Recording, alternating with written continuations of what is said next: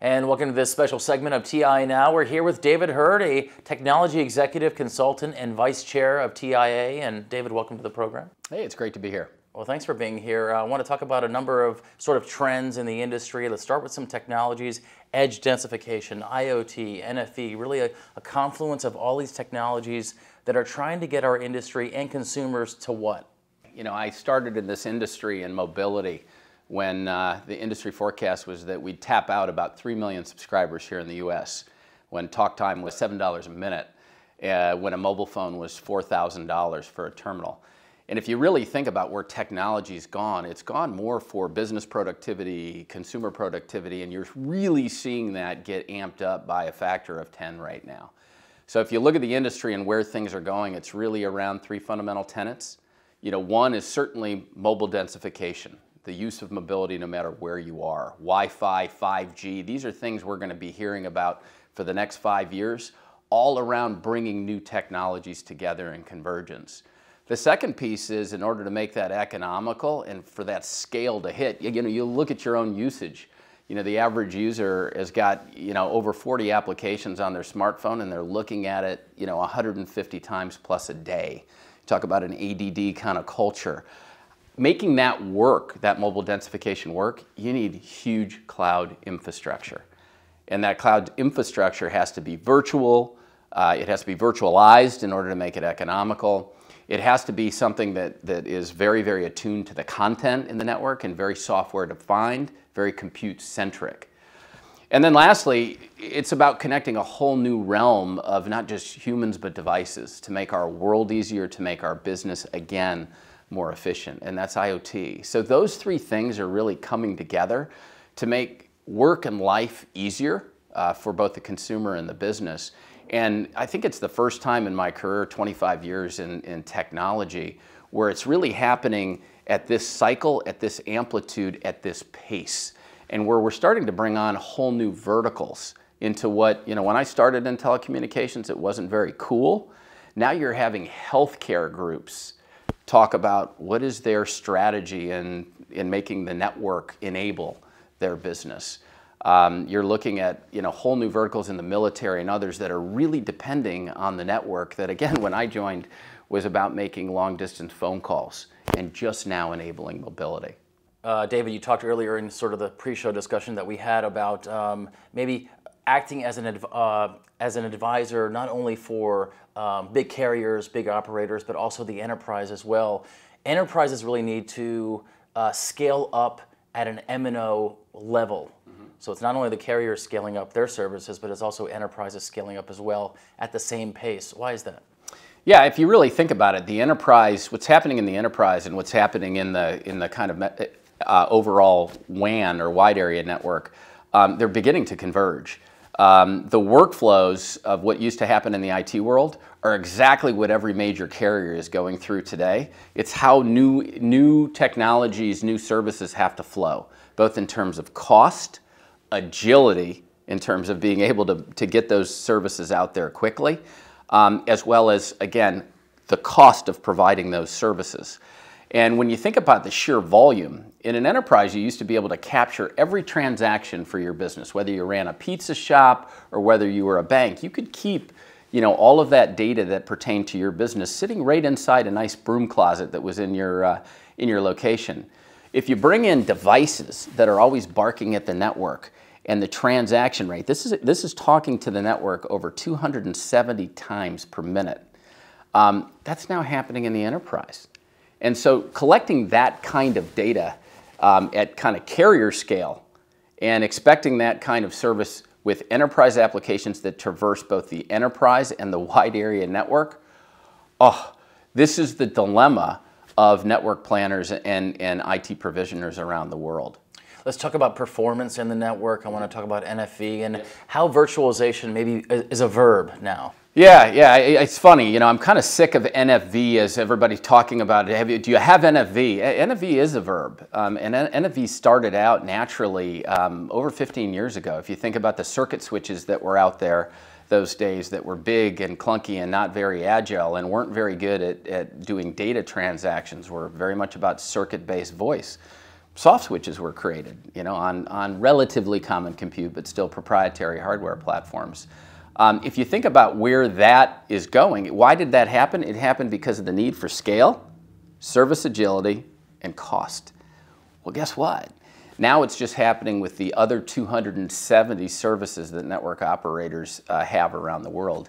AT&T, you know, publicly announced about one of their bandwidth on demand services that used to take, you know, a matter of months to be able to provision a new service that now they can do in a matter of minutes.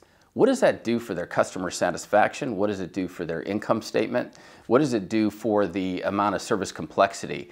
It's very, very simple, and that's all around not NFV because we're adopting NFV, it's all around a verb of virtualization, around, again, service agility, cost, okay, and being able to create a breadth of service that your clients need. David, I want to go back to edge densification technologies, sure. And really the business case behind that. Of course, a lot of edge densification stakeholders right now and creating these business models behind that. But do you think, and some may say, some analysts even may say, that it's a temporary fix until the core network is robust enough to be able to support all these billions of devices, and that could be in the next 5 years? Yeah, look, I think spectrum is a limited asset, and so I think everybody understands that. And providing the best way to be able to service within that limited amount of spectrum, you're always going to have different kinds of technology that are able to provide that with the spectrum that you have today. As you get to things like 5G and you start to incorporate the needs of IoT and some of the things we just weren't thinking about 5 years ago or 10 years ago, I think you'll start to see a more comprehensive view of those technologies, as well as an efficiency. It's the same that happened with GSM. If you think about GSM, one of the reasons it did better than CDMA overall in North America was not because the difference in technology standard of how much throughput or what the voice quality was. It was a commercially accepted ecosystem of chipsets in an open commercial environment that got the economics down to a point to be able to handle the huge growth in mobility at that point in time. I think with 5G, you're now just going to start to see that coming out to IoT, coming out to a lot of those vertical services, dealing with things like network slicing, security, all the new things that honestly we've learned over the last 5 years with really, really skin knees out in the network world. Now, of course, we've been talking about the Internet of Things for at least several years now, at least broadly. Yeah. So is edge densification now the next iteration of IoT, or have we gone to another topic? No, I think edge densification is one element of IoT, meaning if you're going to have 50 billion devices connected to the network constantly chirping at different speeds with different requirements, different use cases, different issues associated with security and privacy. Look, you're going to need a heck of a lot of bandwidth and efficient use of bandwidth depending on the use case. And so getting those different technologies for edge densification will allow you to have those devices chirping, barking, and connecting in the network to make them efficient for use to drive somebody's income statement. You know, either new revenue generating services, which actually IoT, wonderful. I think it's going to be one of the examples over the last 20 years of something that is brand new, truly creating new revenue generating features, as well as driving down the right cost profile. And that's that infrastructure piece. If you look at 5G, a lot of that isn't just about the air interface anymore. You hit it on the head. How do I deal with policy? How do I deal with security? How do I bring in all of those verticals into something we grew up with that was a much simpler service set? I'd like to talk about security since you mentioned it. You know what? I'm going to talk about standardization first for the Internet of Things. And correct me if I'm wrong, but I would imagine that standards would apply more to the Internet of Things technologies than really any other technology in recent history. Is that so?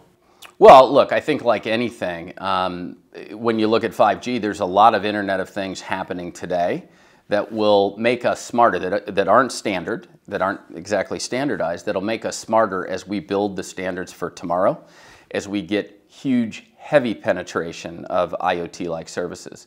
But for things like industrial applications, those are happening today. I do think if you're going to traverse across 5 to 6 different verticals and implement complete new business models across businesses that aren't familiar with the last 100 years in the telecommunications network, standards, ecosystem partnerships, clear lines of demarcation, that will be absolutely clear. There's no doubt with open source, you're going to have a hybrid of an open source approach, in my view, will be 80% of the overall network out there today, 70 to 80%. But for specific usage, you're still going to have some proprietary solutions required, high-speed banking, latency, some military applications for security, some of the industrial around oil and petroleum, where maybe open source won't be the right answer. But that will really be the way to drive those economics, again, that service agility and the scale to be able to make this all work. You know, to give you a little bit of an indicator of how this whole building out cloud infrastructure becomes so important and how quick it's changing. If you look at how enterprises, I talked about the broom closets and building out your own data center with those transactions. If you look at even server sales, I believe the rough number is in the US over this last year, 70% of the servers sold in North America last year weren't to the enterprises. It was actually to service carriers. So that is to the AT&Ts, to the Verizons, to the Amazons, to the eBays, to everybody offering you all those services, those 42 applications on your mobile phone. That's astounding. Going from that environment of just a bunch of enterprises all building their own to this kind of 80-20 shift to a public versus private cloud. David, it seems like privacy and security are really issues and topics that really go hand in hand, but at a show like Mobile World Congress where it's really a B2B discussion, it seems to me that security in the network would be paramount to a privacy discussion. Would you agree? Yeah, no, I certainly agree. You know, many of the players at Mobile World Congress are serving service providers that provide all of us, all of our services.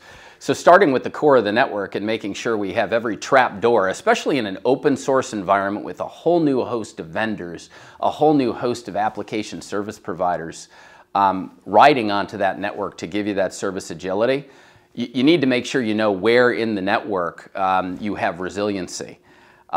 Certainly those service providers providing us the service need to make sure our private information, especially in a commerce-driven world where advertising revenues are driving a great force of the economy, where that is indeed kept private. And so they're separate issues, but one rides on the other, depends on the other. So we're seeing a lot right now on network resiliency as it pertains to a whole new host of players in building out a virtualized network, as well as at the same time making sure that the boundaries of subscriber data and your data are kept absolutely secure and your privacy isn't jeopardized. And David, thanks for talking to us. Yeah, thank you.